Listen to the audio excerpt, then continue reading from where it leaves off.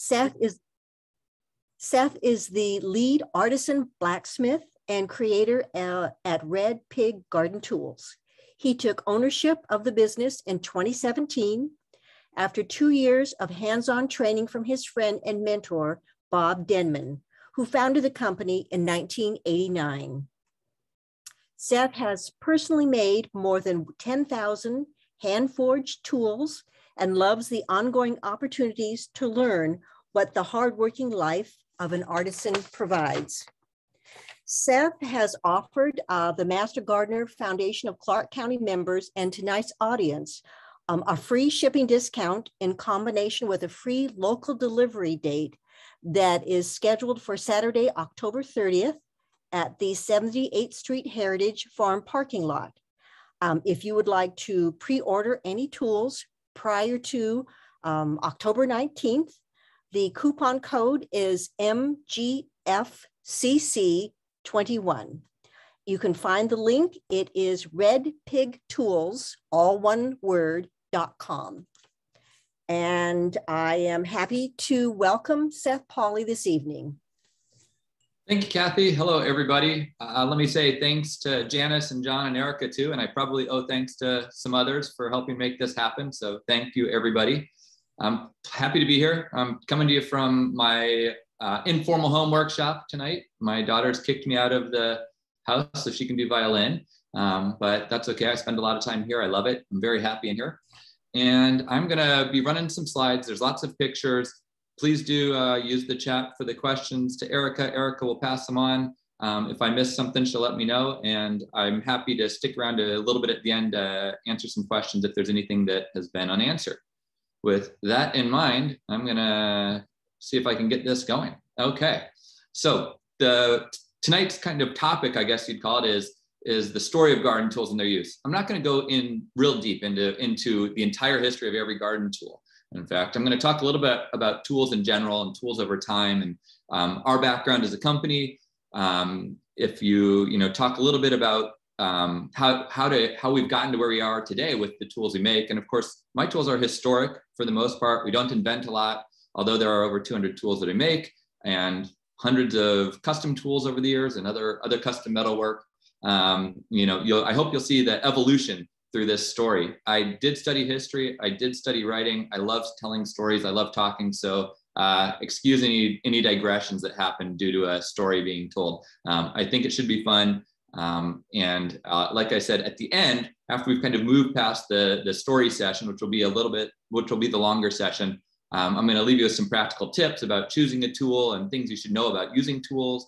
Hopefully that'll leave you with the ability to choose the right tool when you're doing your work, but also to know how to use it and to identify a good tool when you see them, whether it's one of mine, whether it's one you've discovered in some garage at a garage sale, whether you see it at the store. That is the goal. And if after this you do have any other questions or something that doesn't get answered, you're more than welcome to email me or use the website redpigtools.com and send me a message through that, and I'll be happy to respond via email or a phone call. All right. Okay. So I always like to start by giving acknowledgement to and thanking my mentor, Bob. This is me and Bob about probably 5 years ago now. I can't remember exactly what year that was at the Spring Garden Fair in Canby, at one of the table with a bunch of the tools you make. And I met Bob at that fair a few years before then, walking around, seeing some tools, talking with them. And I stopped in and I had an idea for a variety of tools I wanted to make. Actually, at the time, I didn't know how to blacksmith, so I was assuming he would make them for me. And he told me at that point that he was getting ready to start to wind things down a little bit, but he'd be happy to teach me. So as long as the caveat was I had to spend a little time up front proving that I really wanted to do it. So I did take a blacksmithing class and did some practice and did a bunch of reading. And then I showed up at his barn where we used to have a shop out there on his property in Boring. And for the next 3 or 4 months, he taught me the basics of tool making and blacksmithing. And at about that time, realized, why should I be learning this to just make a few tools for myself? And when here's a guy who had immense knowledge and he and I had a lot in common, and it seemed like it might make sense for me to continue down his path and build upon what he had already started here. And that's what I try and do. I love doing it. I still talk to Bob regularly. And we have a great relationship. He's still got a little shop out in Boring. He's not making red pig tools, but he is doing other blacksmithing. And he continues to be a great mentor and friend. And I hope and wish that most people would have the opportunity to meet a friend and meet a mentor, like I have had the experience of meeting Bob and spending time with him over these last several years. Let's see here. There we go. This was me after about a year and a half in his shop, learning the basics of blacksmithing in his shop. I don't have such an idyllic barn, although my spot is a little bit warmer and a little less sturdy because his had a great floor. Having said that, in this shop is where I learned to make, in that shop, in this picture, where I learned to make over 150 different garden tools. I learned the basics of design. I developed my skills as a blacksmith under a fair amount of tutelage and oversight, and then lots of hours of practice. I mean, I'm telling you, lots of hours of practice. About 3 months in, I hit a piece of metal. I'd been spending maybe 8 to 10 hours a week forging for 3 months, and I thought, I kind of got this down. I can hit the hammer. I'm moving metal the way I thought it was. 3 months in, I hit one strike, and it felt different than anything before. And then it didn't come back again for another half hour, and it happened again, and it started to happen more and more regularly until eventually it became second nature. I no longer think about it. In fact, now the only time I consciously think when I'm hammering or doing something is usually if I've just made a mistake and it just feels wrong. When we make tools, we do use, you can see, really old traditional techniques. We do use propane instead of coal. Coal's a little dirty, hard to get. Propane is much more efficient, but most of the tools we make still make primarily with a hammer and an anvil and a propane forge. It's done by hand. It takes about 4 years to develop the coordination, the skills to make these tools consistently. 4 years of full-time work. I do have 2 assistants right now who've been with me for, one's brand new. He's only been with me for 5 weeks. He's learning quickly. And another one who's been with me for about 4.5 months working part-time. And they're getting to the point now where they can start to do some of the work that gets hidden inside the handle. In other words, taking a round rod, hammering it so it's fairly evenly square so that we can drill through it. All the materials I use, in addition to this, the making them here now in my home workshop on the north side of Lake Oswego, everything is, I try to source from America. I buy from local American suppliers. I have a buddy who has a plasma cutter who helps me cut out certain shapes when I need it. I buy my rivets are sourced from an American company. My handles are custom turned for me down in Arkansas and in Tennessee. It's a great experience that I have with this little network of people and small factories. I really enjoy it, and I like to share that with other people and bring it to the world. In addition to sort of enjoying the craft of blacksmithing and tool design at this point, I also like to tell the stories. And this image is really meant to show you that, every tool is sort of handmade. It's got its own unique story. It has something to tell us. And I like to share those. So if you ever see me at an event, if you ever come by my place, ideally with an appointment so that I'm here, I'm happy to share stories and tell you stories about tools, and I can probably go on longer than you'd want me to. So I'll try to restrain myself. The tools we make can be taken care of. If you take care of them, they'll last you very likely your entire life. There needs to be some maintenance here and there. Recently, I replaced a handle on a tool that Bob had made 25 years ago. That was, doesn't happen very often, but that was kind of a fun experience to see an old iteration of a common trowel. And I also got to see a custom made trowel that he had made when he lived down in California in the early 1990s that the customers had worn away and loved. They'd bought 5, lost 4 of them. They had 1 left, so they just had me make 4 more of them. It's really fun to kind of match up this history to the tools, and I'm very excited to have them have that and to continue this tradition. When we speak of forged tools, you'll see that a lot. You'll see forged garden tools, forged, whatever. And it's kind of important to understand it's a little bit like organic or free range. There's a definition, and then there's a marketing definition. And a lot of people say that tools are forged. Sometimes that's accurate, sometimes not.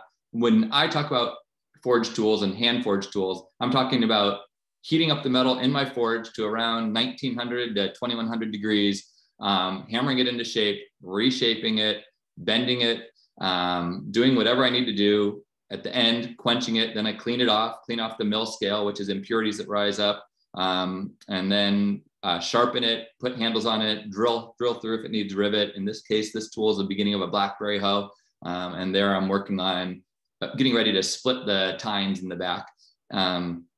So that's what I mean. You'll see definitions of forged tools.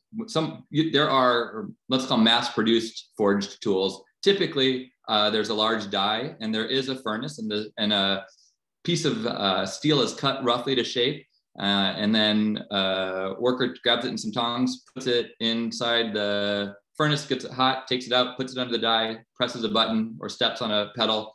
The die closes down, boom, the tool's done. They take it out and it goes through similar practice. Those are also typically strong. So if you see a forged tool, a tool that says it's forged on it, typically that's going to be a stronger tool than average.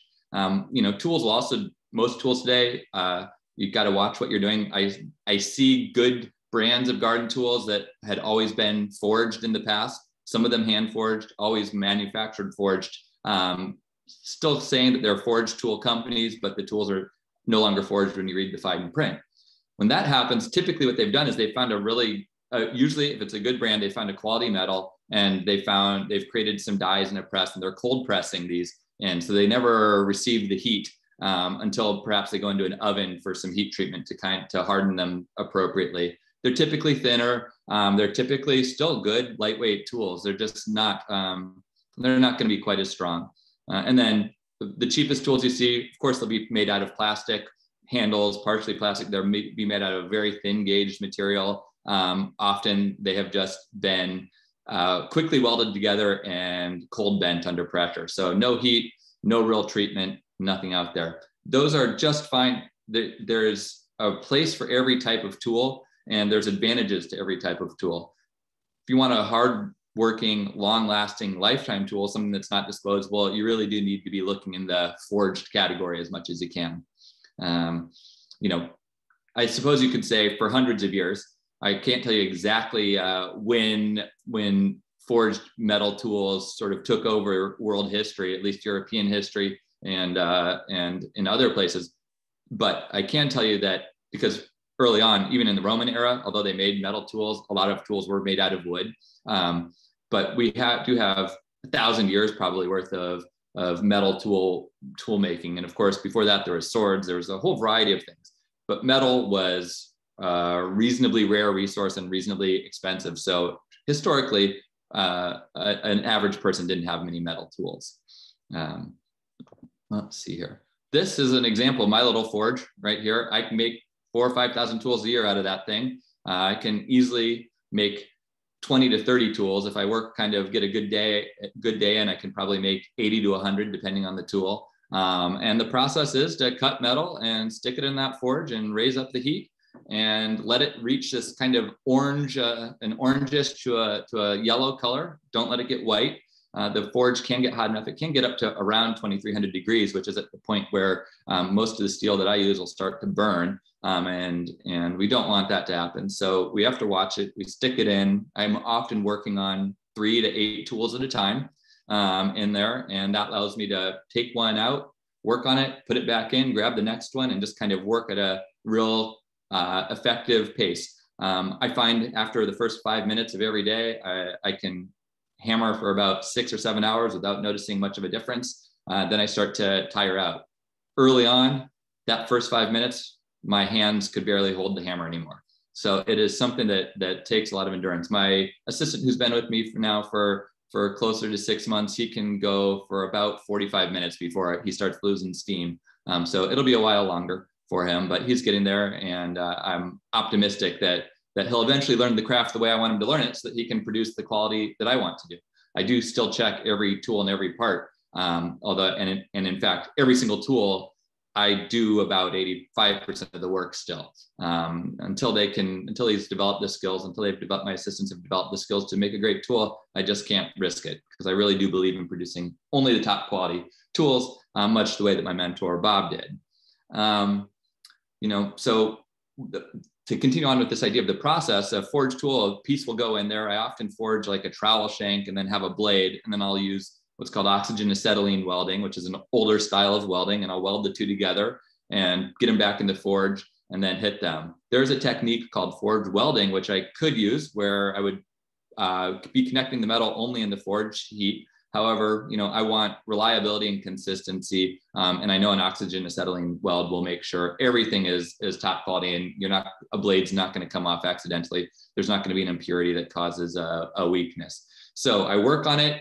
I'll bring it out, and eventually I'll dunk it in water. That's the tools there that you see lying on the ground. Those have all been dunked into water to quickly cool them.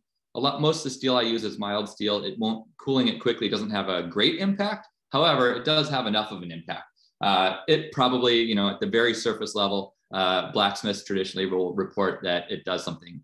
If you look scientifically, the evidence is that it doesn't do a whole lot. We'll leave that out to practice versus theory. I don't know the answer, but what I do know is that the tools hold up immensely well. Let's see here. The easiest way to sort of think about what happens when you're working with metal like this and when you're hot forging something versus these other methods I've talked about, cold pressing, drop forging, or just cutting out and bending, cold bending, is that the steel becomes much like clay, if you can imagine how clay works. So every time I hit it, it feels like a thump.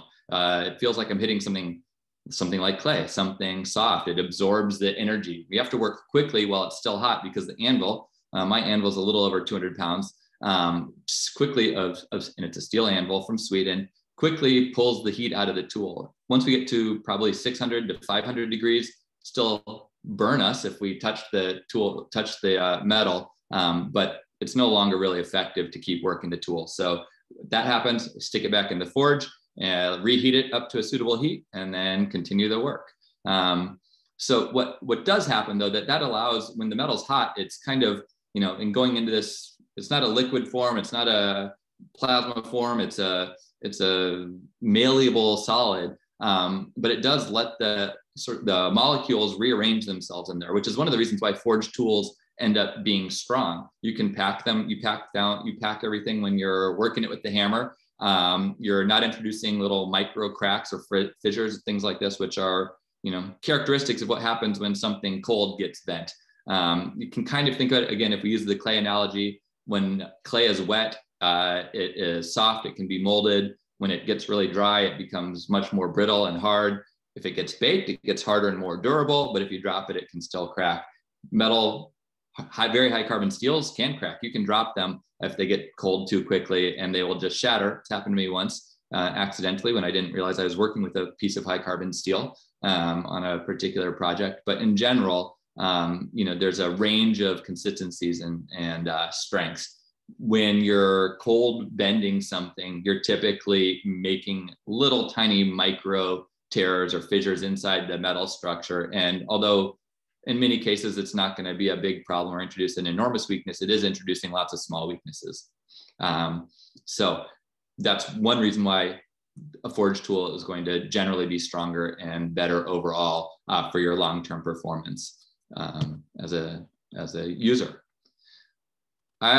Yvon Chouinard, who's the founder of Patagonia, I bring him up right now because Patagonia started as a company. Yvon Chouinard opened a blacksmith shop and started to try to make the world's best pitons and climbing equipment, hard gear, because there wasn't a great solution. And he had a little shed, tin shed as he called it, and was hand forging and using a power hammer actually too to make these pitons and sell them. And that's something I can really relate to. But more importantly, I can relate to that set of values that he has, which is really the idea that we need to make less, and whatever we make should be high quality and long lasting to better offset its social and environmental price. Goods should be well made and durable and easily repaired.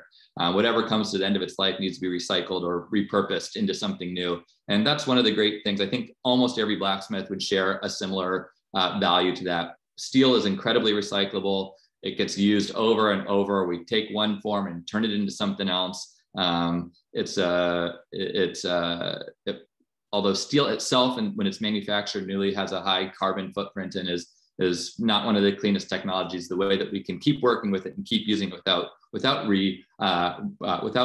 sending it back to a foundry to be reworked is something great. And with the tools that I make, and historic tools you might find in a barn or a garage, great things, you will find that they can be repaired. So if you find a good heavy duty old tool head that's rusty, and maybe it's got a broken handle, if you like the idea of using it, grab it, take it, buy it for $1, buy it for $5, save it, don't throw it out.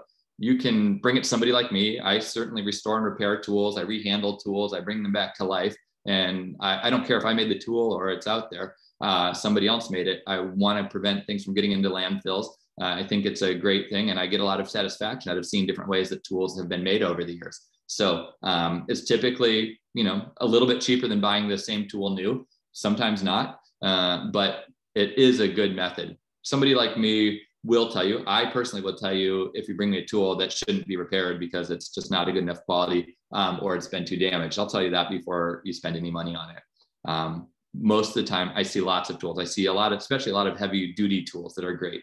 One tool that doesn't work well for fixing today though, are these beautiful old forged shovels that had what was called, I guess, sort of like an Ames bend or a Seymour bend. And they have a really sharp S-curve bend in them. We just don't bend handles anymore that way. I suppose it became too costly to do, and nobody has the presses and the steam rooms to do that anymore. So that's the one exception. Although they are fantastic tool heads and you could still use them for many more years, it can be really hard to replace a handle. So if you find one of those, do double check the handle first. Don't just assume we'll find a new handle.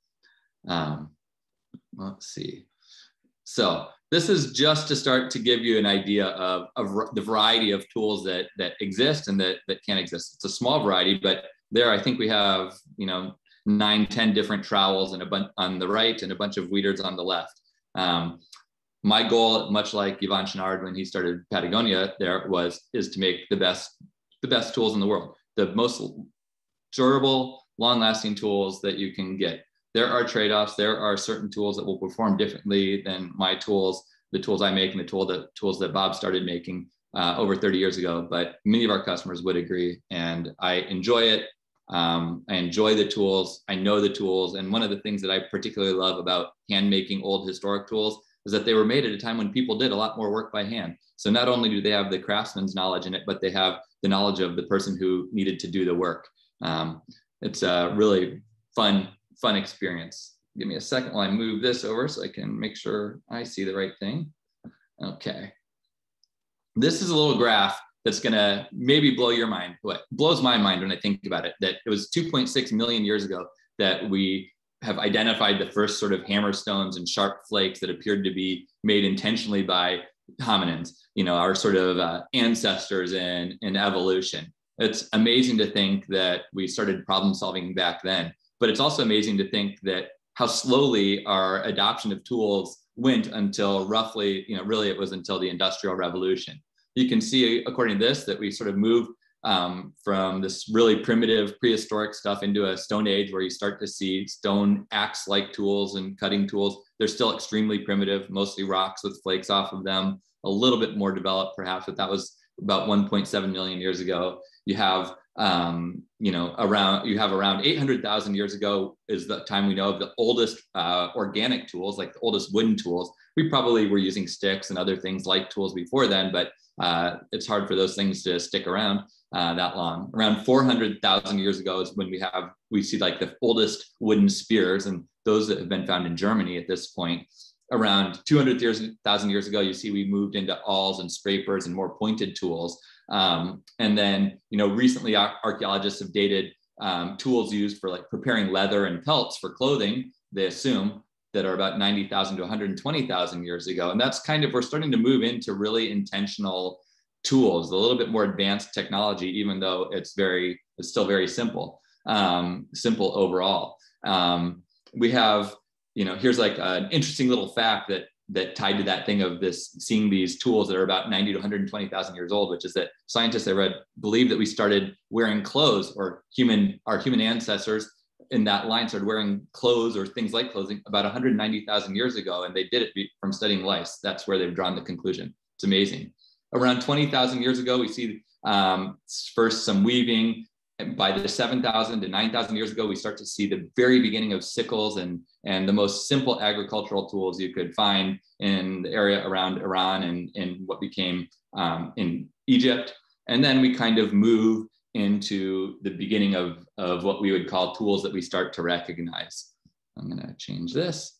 So here's an example on the left there. That's an early sickle. I'm pretty sure that that's a reproduction. I don't know for sure. It came from a museum website, but that was based on a 7,000 BC is when they sort of date that stone and bone tool. In the middle, we see a bunch of Roman tools that the Museum of London has from around the first couple of centuries of the Common Era. And when I look at these tools in particular, I recognize tools that I make today and that I use today. I make a tool just like that sort of cultivating trowel or cultivating pick tool on the right. I make a two-tine cultivator just like that on a long handle. Mine has a little bit more curve these days. We still see pickaxes and adzes like those. We see little cutting sickles. It just is astounding to me that that these tools made this way resemble so much what I make today, still make today. And then on the right, we start to see one of the pages of an example of the beginnings of agricultural tools as they captured in the first encyclopedia, Diderot. He didn't write the whole encyclopedia, but it's often known as Diderot's encyclopedia. And I'm going to go through a couple slides here, just showing some of the variety of pages. What's so fascinating, and I didn't know this until I started studying about tool history, was that part of Diderot's plan was to document artisan and craft work so that it could be the encyclopedia could be a technical manual for craftspeople as well as for farmers and for people, although it's heavily illustrated. So a lot of these things you would not have read the details on. It's really neat when I see there's a sickle in there, there's some hay hooks, there's scythes, forks, rakes, another two-tine cultivator. Here, this slide shows so many basic variations on weeding tools and different weeders that you'll see something similar to in a modern tool today in a couple slides down. It's really interesting that following the French Revolution, this idea that craftspeople as real people. Sorry, I kicked out my battery here. Craftspeople were to be elevated, and this information began to be valued for the first time in France in particular. Diderot's father happened to be a cutlery maker, and Diderot happened to see the crafts as equivalent to the fine arts, or almost. The encyclopedia was the first description of many trades. I make a spade very similar to the one that you see right up there. This isn't quite it, but it will give you a quick idea. It's not so different from what we see in the picture right there. Also, as a note, I'm going to tell you a little story about wheelbarrows in a second. So down on the right, there is an example of a wheelbarrow from that time. This is an example of just some old French tools, and the forged tools. The centerpiece, the round one, is a type of eye hoe. We still make those. I just showed you a spade. There's a spade in there. There's a scythe in there. Interestingly, we still see a wooden version of a tool, and it looks like it was reinforced. I can't tell if it's reinforced with wood or with steel, that crossbeam, but a lot of rakes and a lot of things like that were made from wood. In fact, a lot of shovels were made from wood and then just tipped the edges with metal early on. This is an example to me when I see this history. It's from World War I, and it's American Red Cross, just showing the importance of these agricultural tools to the history of the world. And to think that that prosthetics in that early stage would be made and that somebody would be using them to work in the fields and work with a large forged fork like that is, I think it's inspiring and, sad both. Oops, sorry, didn't do that very well. Give me 1 second, let's see. Okay, here we go. This is a picture from my mentor Bob's barn of a bunch of tools that he collected over the years, and we've got a few of them. But the point here is there's just such a wide variety of tools. There's so many different shapes. It's endless discovery. They're all variations on the same thing, which is very similar to what I think of when I think of blacksmithing and making tools. We're often taking a shank, taking a blade, making a blade, making a shank, putting it on a handle, and then using it to slice, to cut, to chop, to do things. But yet there's still endless variations of the tools. And well, often they're regional, often it's for very specific work. and sometimes it's just the design of the local maker. Here's an good example of just, you know, a bunch of rakes on the right and a bunch of spades and cultivating tools. Initially, until around the 1950s, actually, or late 40s, I guess, late 40s, right after World War II is when we really sort of committed to not having such a variety of tools available anymore. There still are a lot of tools available, but there used to be many, many more, in large part because you'd have a little store, there was lots of need of work, and there was a sort of recognition and study that you needed different sizes of tools for different type of work. One of the more interesting things for shovels, incidentally, is that especially during the Victorian era, they started to collect data. They wanted to make decisions with data. So they started to collect time studies and try and understand how much work, usually a man, manual work could do before he got totally worked out and burnt out and couldn't come back to work all 6 days of the week if that's what he was working. And from that, there was the railroads especially kind of started to iterate and see, well, if you're lifting rocks, you can only lift so much. If you're lifting hay, you can lift a lot more. And so that's why we see shovels down to like triple lot, like really small shovels, and used to have really large shovels. No longer do we have such variety. There tends to be like a number 2 shovel. That's the shovel you'll see most often. And a lot of that was just sort of the outcome of post World War II, kind of the factories and the steel had been requisitioned for so long that a lot of the variety had been forced to leave the marketplace, and the companies realized that we didn't need all of those, or not as many people needed all those. Of course, we also had mass migration to cities, which meant that there was a lot less need for these hand tools. When we did that, we also lost a lot of the knowledge, though. As people moved to cities, especially in the United States, we lost the knowledge to do things like most people today don't realize that a shovel should be sharpened, a trowel should be sharpened, because you buy it at the store and it's typically not sharpened. I just bought some forged heads from Seymour, which is one of the large companies for an hoe. And I look at them and I was showing my assistant, they come and the entire front edge is a dull rectangle. I always sharpen them. I do sell those tools because that's not a tool that I want to make very often. I will do it custom, but you get a great value by buying one of these. So I have to go ahead and I have to sharpen it down because they just don't even bother to sharpen it. And I know that most people who buy those tools, they don't buy them from me, have no idea that they should be sharpened. It's a bit of lost knowledge, just like, many other things that we've lost over the years. This is just a neat picture that I show because that big, really long shovel, that handle's probably 12 to 14 feet long, and it was originally used to reach into stalls and scoop out manure. I think it's pretty neat. You can also see some early versions of little secateurs and hand pruners in there. And then okay. And then here's an example of recently made tools that I've made. There's a 2-tine cultivator right there. You don't see it from the side.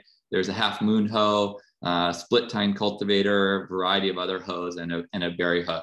It's really fun. I see these tools, the tools that other people have made over the years, as being essentially functional products, but I don't see any reason to lose the art in doing it. And I view them as aesthetic tools as well. And in particular, when we talk a little bit later about specifics of quality tools, we'll talk about these different formats of connecting a tool head into the handle. And in this case, you're seeing everything that's kind of gray or silver as a forged socket, and everything that's red is a tang and ferrule.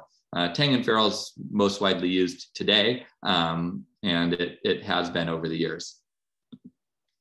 Now, here's a couple other tools. One of the really interesting things when you're looking at quality tools is it can be a little difficult to understand the era, or to know the era. It's a little bit of a detective work, and it's a lot of fun for that reason. In this case, the adze, which is up in my upper left, I hope it comes out that way for you. It's got the dark wooden handle, and it's kind of a curved, heavy duty flat blade. You see the handle sticking out the top of it. And that's called an eye socket, an eye handle. That's a fairly modern tool. In the center, the big tool is what we call a daisy rake. It's used for raking and scraping out small little, usually little lawn daisies, which are common in England, or they might be little violets, or any variety of things. And those little square nuts on there give us a bit of a clue about when it was made and how it was made. And it was probably, around mid-century, give or take a decade or so. It is a little bit hard to tell. To the right, you can't see that, but it's got the very thin, bright, curved head. That's actually a little 2-inch hoe, 2-inch wide hoe. That's one that I've made. doesn't look a whole lot different from the others. And then the one on the right is I wouldn't call it a half moon type of weeding hoe. But it's a crescent of some site. And the way it was connected to the blade was really interesting. This was a tool that a customer brought me in that shape and asked me to refurbish for them and restore. So it's essentially a modern tool, but it's quite interesting in the way it looks. And that's one of the other things I love about tools. Every tool has a story and a history. And if you look deep enough or you spend the time with it, you can discover not only how to use it or what it's used for, but you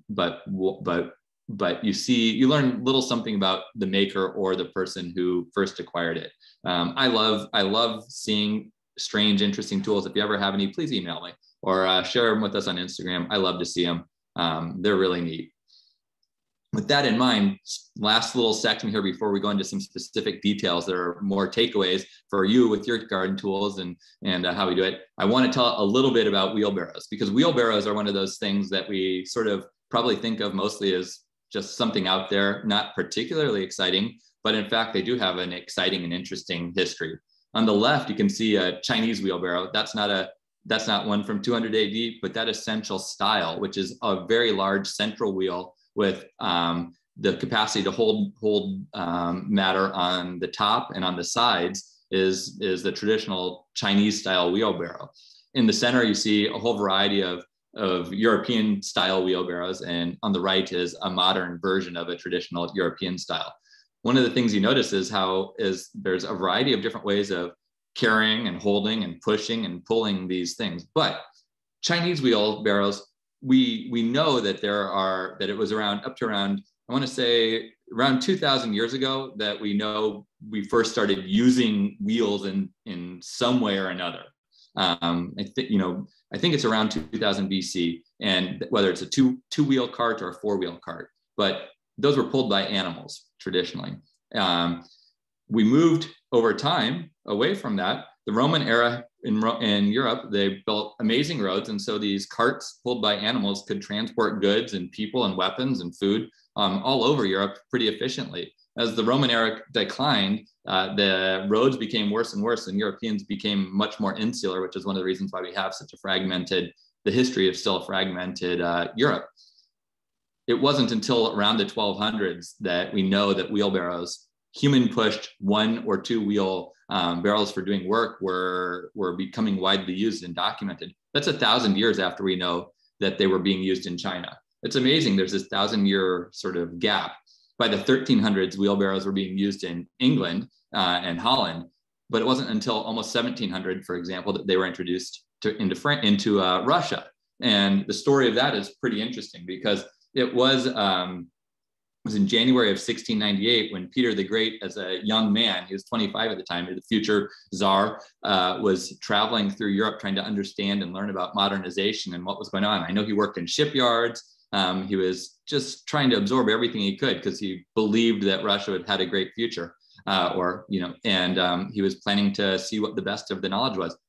When he was in England, he was given a house, rented a house, the equivalent of renting a house. He was given a house to live in, I should say, that had one of the best gardens in Europe. It had been worked on for 45 years. It was well known as being an amazing representation of what you could do. And the name of the garden is Sayas Gardens, if you ever want to look that up. It's interesting. They were supposedly had a huge holly hedge that was 400 feet long and 9 feet high and 5 feet thick. And this was kind of like one of the most amazing things.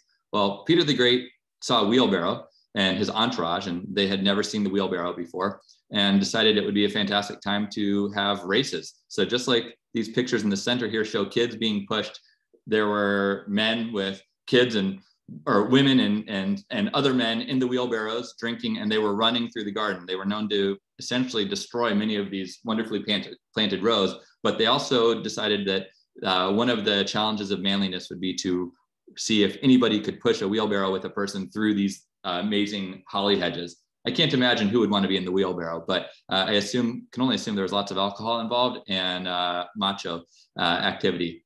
Inside this chalet or mansion that they were living in at the time when they left, there were bullet holes found in the windows, in the windows and in paintings. It seemed like it was a real Animal House type of experience at the time. But having said that, around 1891, so, you know, a little less than 200 years later, you see the crown prince and future Tsar Nicholas of Russia loading a wheelbarrow. There's a picture of this, of him loading a wheelbarrow with dirt and moving it and dumping it ceremonially to begin the construction of the Trans-Siberian Railroad. So might have been a fun toy, a fun, perhaps wild experience, but it began to make its impact. Before we get into the nuts and bolts here, which will be a shorter section of what I'm going to talk about, I like to bring up this picture. I think this is, I didn't make any of these tools except for the Widger, which is the tool on the top. But again, it's just a reminder to me that tools are functional, but they can be exceptionally beautiful and sculptural. We like to, I'll tell you the quick thing about these tools, their names and what they are, because I bet some of you know some of them, but not all of you know all of them. On the left, that wooden tool, which is really just a scraper. And I have another one back here. You can bring it up real quick. Just a simple little scraper for knocking mud off your boots or your tools, scraping mud off.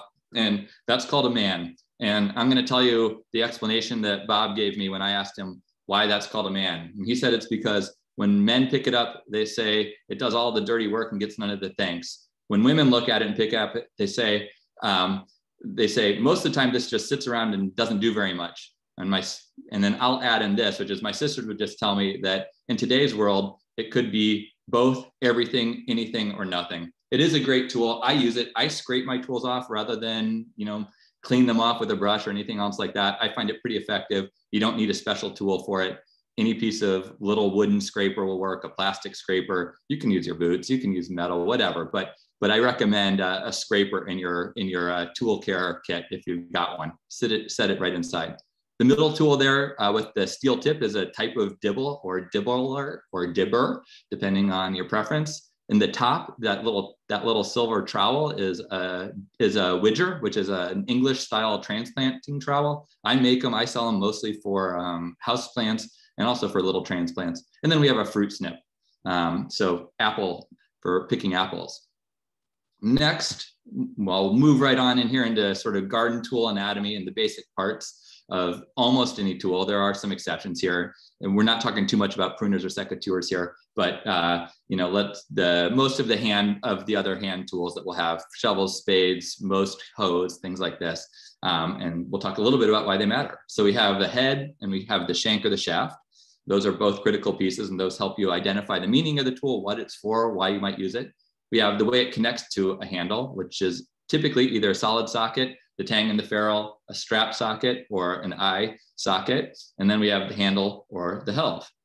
And we go in here to this picture, and you'll sort of see some tools here. On the left, the heavy duty ones, those are two, I make them, these are all tools I made, heavy duty hand hose. And the far left tool is the tool where I draw out a single bar of metal from about 2 inches wide and 3/8 inch thick down to being around 3/8 inches thick by maybe a 1/4 inch thick. And that goes in a hole drilled in the handle. And that little red thing is called the ferrule. And most modern tools, you'll stick some epoxy in there, shove the head in, and that's all she wrote. I do drill through the tool shank or tang itself and the ferrule all the way through and hand hammer a rivet in there to create a mechanical connection.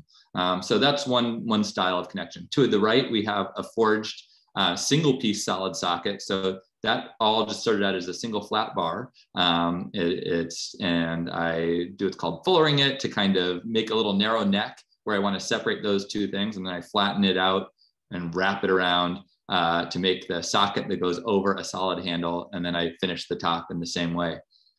Next, we just have a lighter weight version of a tang and ferrule style hoe. And then these two on the right are forged solid sockets, but they're welded. Again, I gas weld them. So in this case, I'll make that curved gooseneck shank, and I will separately forge a cone, and then I will stick the neck or what would be the tang inside the cone and hammer it down, weld it, and then I set it on a solid handle. There's a lot of reasons why you might like one or the others of those. Typically, people will say a forged socket or a solid socket is the best or the strongest. It is the most durable in many ways. It's also the heaviest. So there are great reasons to choose a tang and ferrule tool. especially if you want something that's light and that's durable. If you're not going to use the tool a lot, tang and ferrule is more than is going to be enough in most cases. If it's something you're going to use every day and you want a little weight because you don't want to use your arms to press it down, a solid socket or a forged socket are definitely great options. Here's just an example of a few, again, a few varieties, but what we see here in these spades are the strapped version. So we have the 4 bigger spades there in different shapes are all strapped. And that means there's a piece of metal going down the front and a piece of metal going down the back, and I rivet between them. The handle's kind of sandwiched between them. We also have another solid socket and a tang and ferrule there on those rakes and the 4-tine cultivators. Again, I like to say there's some art to these. So for me, they're beautiful tools. They're rustic. They're not meant to look like they came out of a machine. They're just meant to do really good work and last for a long time. And this last picture gives us just a quick example of, again, you can sort of see what the solid socket looks like on the left there, how a solid handle would fit right in there, and then you rivet it on. But second from the right, the big black kind of square head with rounded corners, that's an eye socket and an eye hoe. And that tool right there, that eye hoe or peasant hoe, is still the most widely used tool in the world for breaking new ground where machinery doesn't go. They're great tools. That particular one that I saw was an old one forged in England. I still have a bunch of those left. I clean them up, I sharpen them, and I sell them until they run out. But they're great tools. I use it to break up the garden early in the year, much like I might use a spade. And then later in the year, if I want to weed large areas, I'll use it. That particular one is about 6 inches wide. I also sell the ones I mentioned earlier from Seymour that are 7 3/4 inches. All right, so we're going to move on. And one of the things we have here is we have the five S's, let's call them, to consider when you're choosing a tool to do some work specifically. So this is when you're looking at in your garage or your garden shed and saying, which one do I need or what should I do? And you're thinking about the work. So the first S is for selection. What work do you need to do? So don't take really thin, tiny, lightweight hoe out if you need to be chopping and digging a new bed. It's not the right tool for the work. It's gonna make you miserable. You'll probably damage the tool and you'll certainly get frustrated. The next S is strength. Like, how strong are you and how heavy is it? That goes back a little bit to what I was talking about with those other hoes in that picture, a couple pictures back, but it also goes to talking to so many gardeners at garden shows.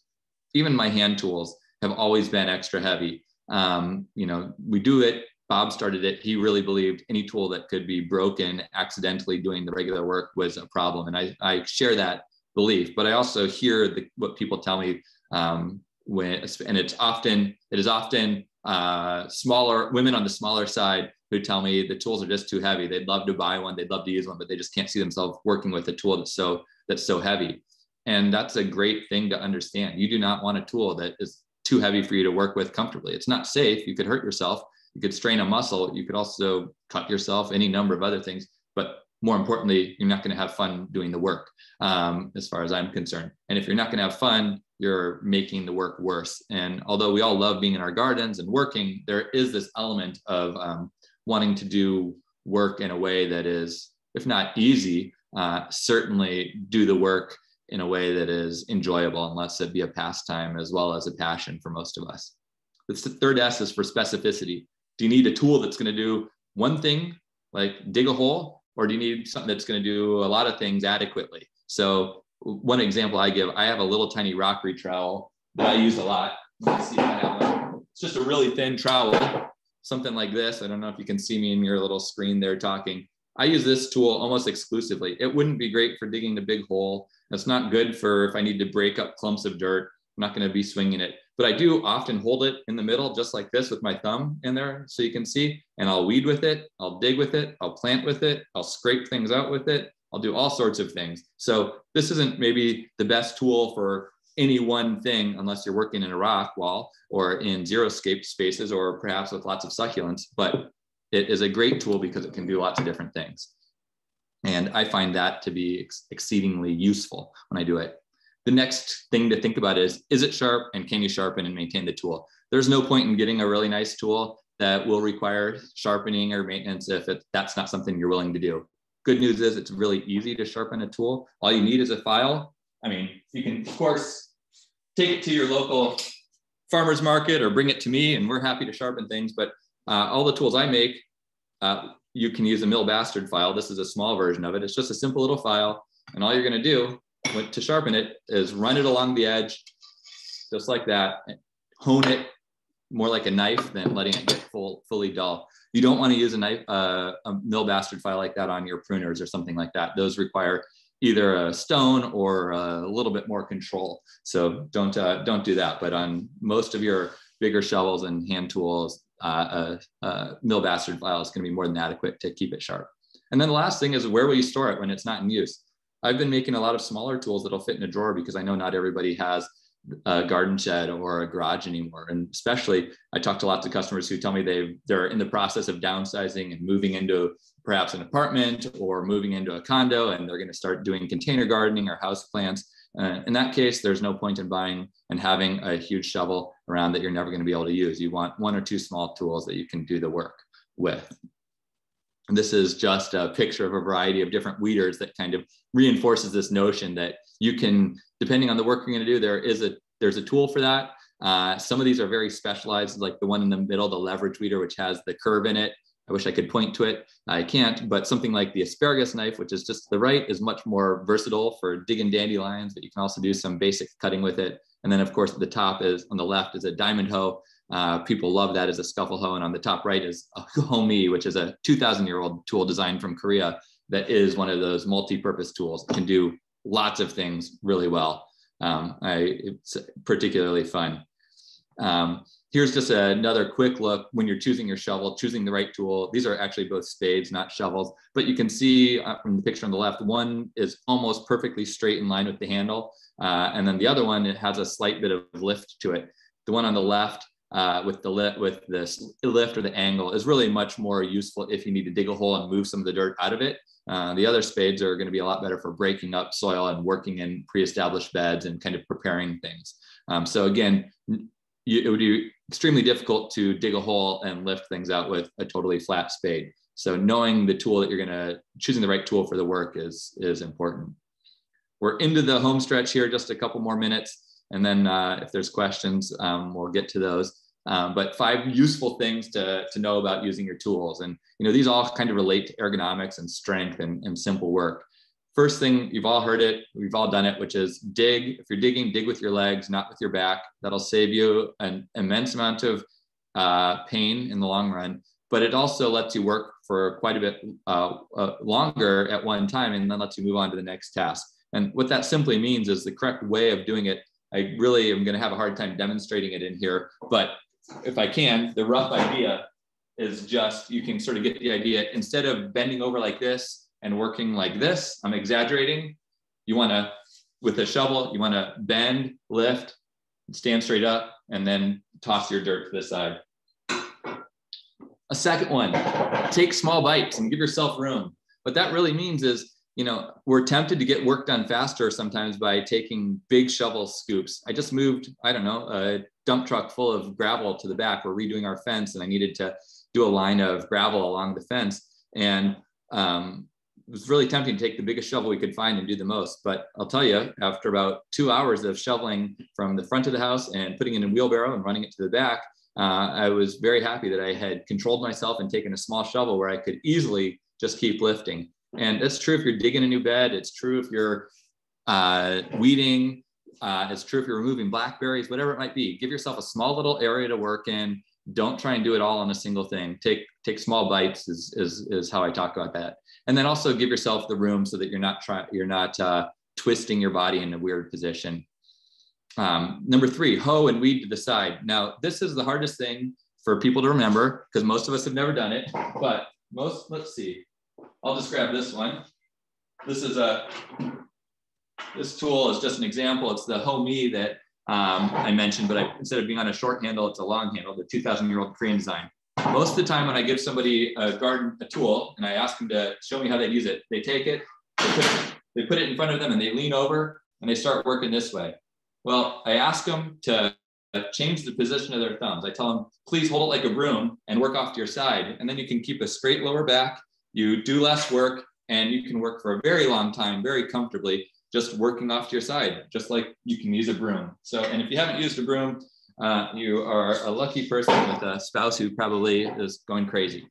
Number 4, keep tools sharp and clean. You know, that's simple. That's good for most things, but for any digging tool, any weeding tool, it's tempting to just let it go and it'll get dull and you do that. But if it's sharp and it's clean, it'll do the work fast. It'll make it easier. And if you sharpen and or clean it at the end of work, it'll be ready for you next time. So you don't have to start with that process. Last thing is choose the right tool for the right job. We kind of already talked about that on the previous batch, but it is important, and I have to reiterate it. Don't take a trowel and then start to use it like a pry bar. Don't use a diamond hoe, which has a hoe that has a very thin blade, and try to remove a large old sword fern with it. Use the right tool at the right time, because you'll damage the tool, you'll probably damage your plant, and you'll probably hurt yourself if you don't.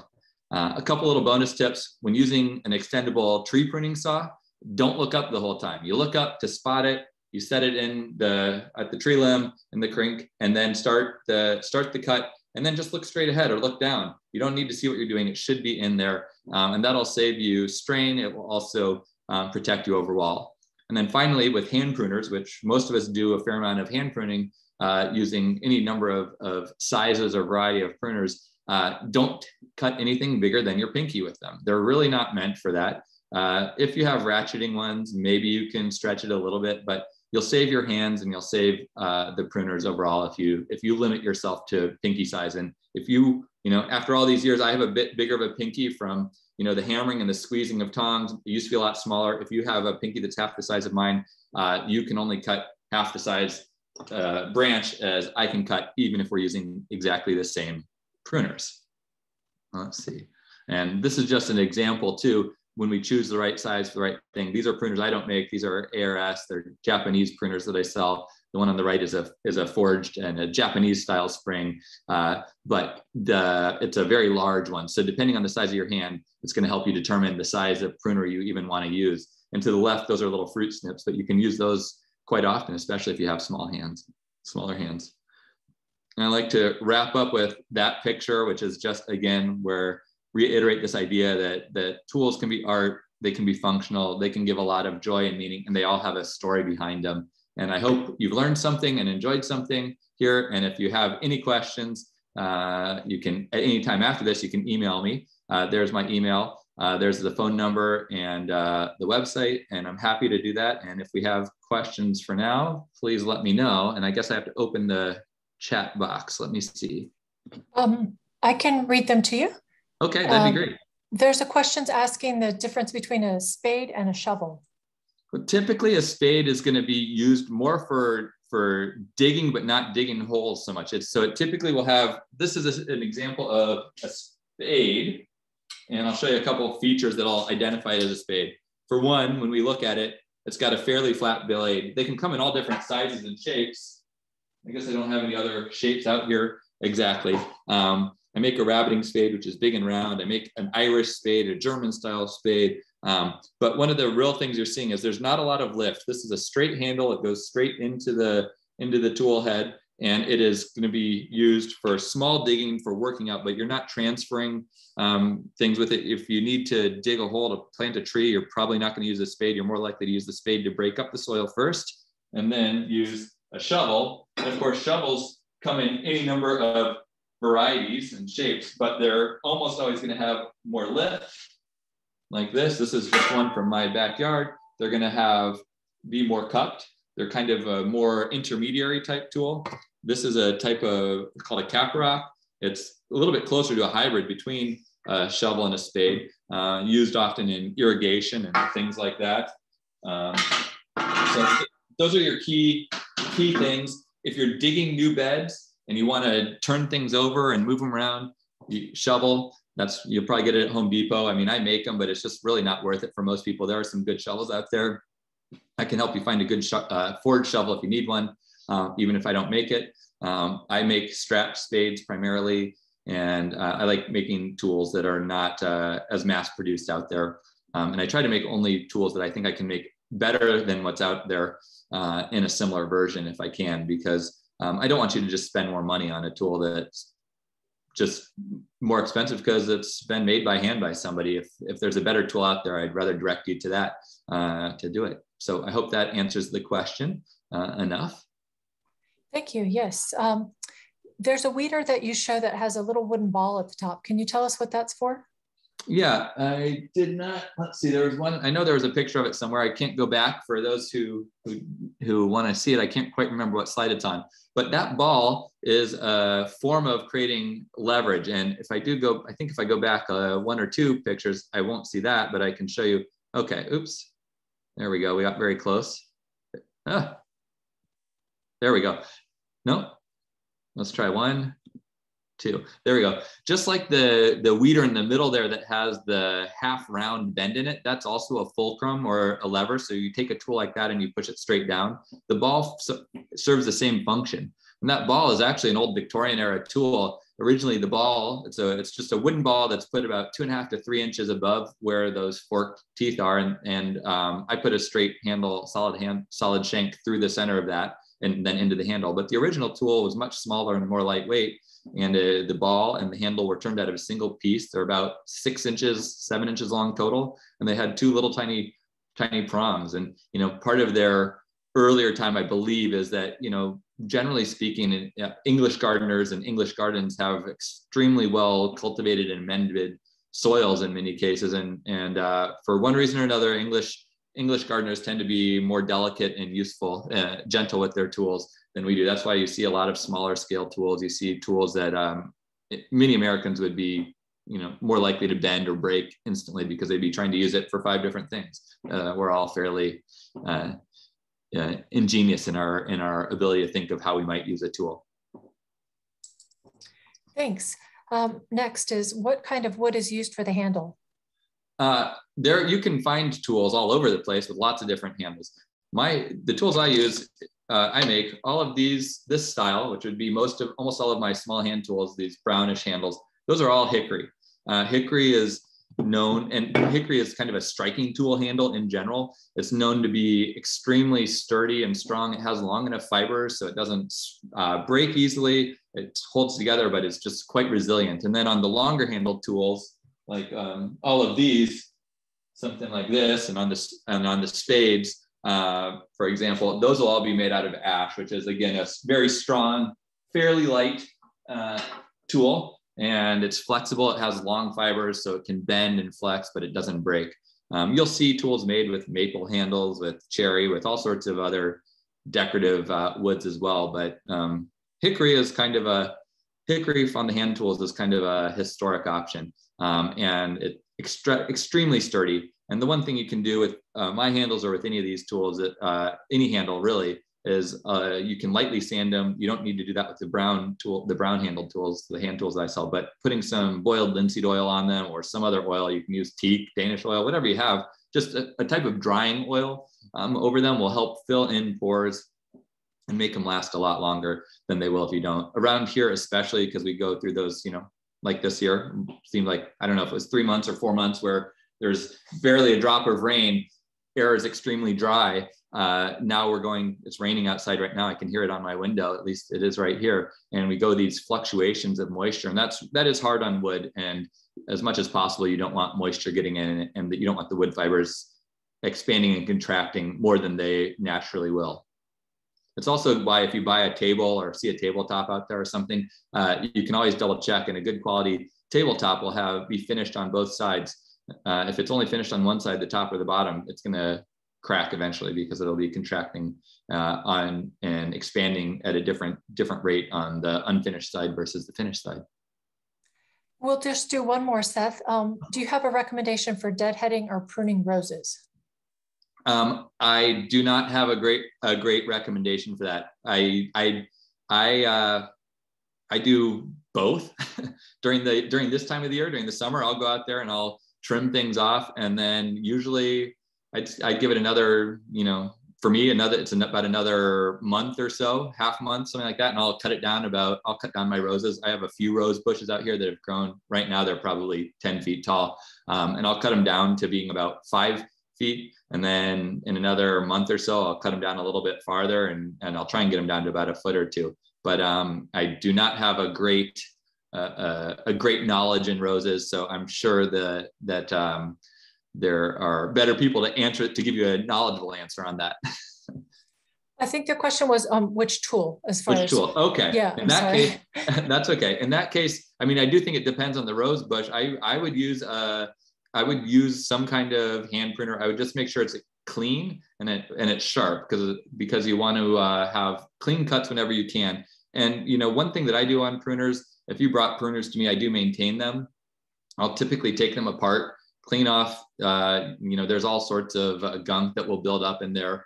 And everything. I'll check the springs, I'll check everything. And then I use a gun oil, actually, a drop or two when I reassemble the tools. And that is a long lasting type of oil that will keep things lubricated, but also help keep dirt out of there. And they're made, being made for guns. The brand I use is called Break Free. And it was originally made by the military for guns. So it's used to extremely harsh conditions, so perfect for what we're doing in our gardens. Well, and you actually just answered the last question that just came in, so good job on that. Oh, good. I think as far as time, that's it for us. Janice was going to come back on and just give us a reminder about folks who want to order and what they need to think about. Exactly. So I just wanted to reiterate once again, if you weren't here at the very beginning when Kathy was telling us about the promotion code that Seth has offered our group, it's for anyone who's in the Master Gardener Foundation, as well as anyone attending this presentation. So it's MGFCC, that stands for Master Gardener Foundation, Clark County 21. And I did go ahead and enter a link into the chat box if you want to. If you were to click that one, it'd go straight to the website and it would automatically enter the code into your cart when you're ready to check out. Seth did remind us that long-handled tools, you can't choose the free shipping option. And even if you enter the code, it's going to go ahead and add the shipping because it's a long-handled tool. And so he said to overcome that, just give him a call and he will be able to make sure that that doesn't happen for your order. Or if it does happen for your order, he will gladly refund any shipping charge that is inadvertently added. So what he's going to do is he's going to come across the river, across the Columbia into Washington, and he's going to meet us at Heritage Farm on Saturday, October 30th at 10 a.m. And he's going to deliver any orders that are placed within the next week. And hopefully there'll be enough time for him to prepare all of our orders. So I will do my best, and I would do my best even if something slipped in a day late, but try. Exactly. Awesome. So thank you so much, Seth. What a great presentation. Very, very, very interesting. So you have a great little setup there. And we appreciate you coming to speak with all of us. Well, thank you. Yes. And let me point out one last thing, which is that customers and people call all the time. They want to see some tools. They want to see me make a tool, how I'm making tools. I welcome people to come visit. You just give me a call or send me an email so that we can set up an appointment, because I'd hate, especially for your group, I'd hate for you to fight the traffic and get down here and then find that I'm taking my daughter to violin or out buying steel. So if you call me, I'll make sure we'll arrange a time when I'll be available.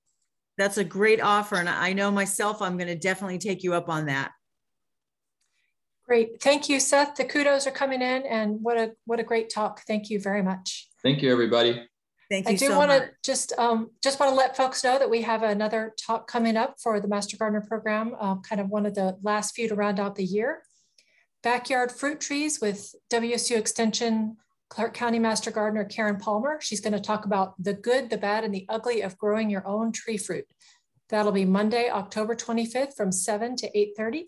And I've put a link in the chat box as well. So hope to see you then, and good night. And thanks everyone. Watch the website for the recording. Thanks.